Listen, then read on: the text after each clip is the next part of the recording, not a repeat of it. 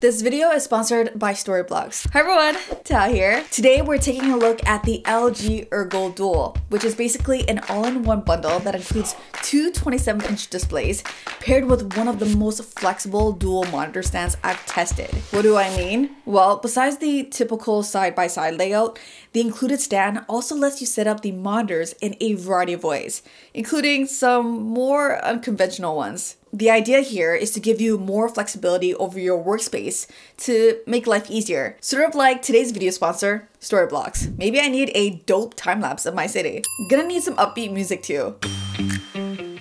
Well, Storyblocks is a subscription service that offers access to millions of videos, audio, animated backgrounds, and so much more, giving creators like myself the tools to focus on creating more and spending less without sacrificing quality. With unlimited downloads, whether you're an influencer, freelancer, or digital marketer, Storyblocks just flat out makes life easier. And of course, all their assets are royalty-free, so you can use your downloaded content anywhere. Don't let anything stop you from telling your story. Visit storyblocks.com/Thao. Alright, so everything comes packaged in one big box, including the Ergo Dual Arm, a box full of cables, and the monitors. Putting the stand together was pretty straightforward. Everything kind of slides into place, and you'll have to use a few screws here and there, but nothing too crazy. It mounts to your desk via this clamp, and you tighten it by twisting the knob on the bottom. Okay, I totally freaked out when I snapped on the first monitor because I thought the whole thing was gonna fall over, but thankfully it didn't. Once you snap on the second monitor, the whole thing sort of just balances itself out. I'll get back to the monitors themselves, but the star of the show really is the Ergo Dual stand and all the different ways you can rearrange the monitors. There's 4 main layouts that LG recommends. You've got the basic side-by-side. You can go with a mixed landscape/portrait layout.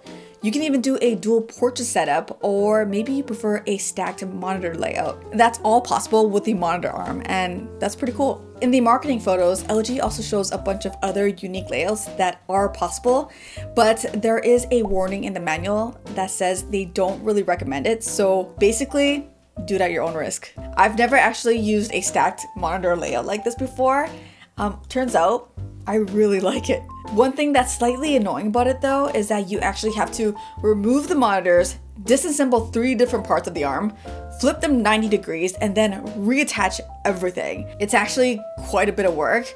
I wish LG would have come up with a more elegant solution that, didn't require taking anything apart. Something to consider if you plan on jumping from the stacked layout to another one all the time. On top of the customizable layouts, you've also got the typical monitor arm adjustments for better ergonomics. This thing can extend and retract about 21 centimeters. This is as far back as I can push the monitors. I kind of wish it would retract a little further, but it's honestly not too bad. In terms of height adjustment, it can go up and down about 15 centimeters.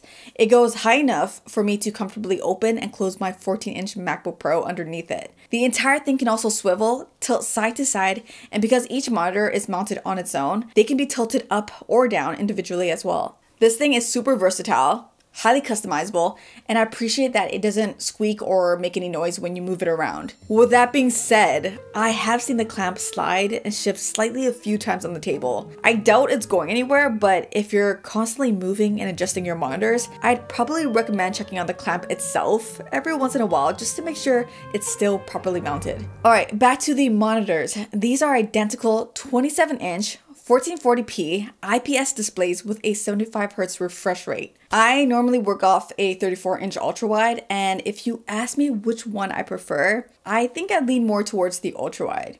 It just looks cleaner to me. A prime example, twice the monitor means twice as many power cables and bricks that you need to manage. The ones that come with these monitors are pretty big too. A dual monitor setup does offer more flexibility though, and can make multitasking a little bit easier because you've got 2 separate spaces to organize all your windows. It's all preference at the end of the day, so just go with what works for you. I do appreciate that LG included cable management in the stand itself to hide some of that messy cable clutter. And look, they even have a dedicated spot for you to store the multi-tool so you don't end up losing it.